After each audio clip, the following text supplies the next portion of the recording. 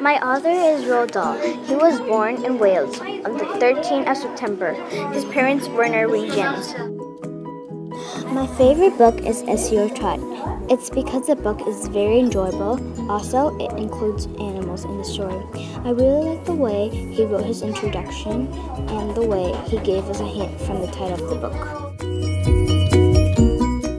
My favorite book is SEO Trot. It's because the book is very enjoyable. Also, it includes animals in the story. I really like the way he wrote his introduction and the way he gave us a hint from the title of the book. In his books, there were some lessons. The lesson is be nice to others and they'll be nice to you. In some of Roald Dahl's books, they have the same characters. For example, the book Enormous Crocodile has the same character like the roly-poly bird and the monkey. These two characters came from the book The Twits. His amazing new points are he started writing his stories when he had his own child.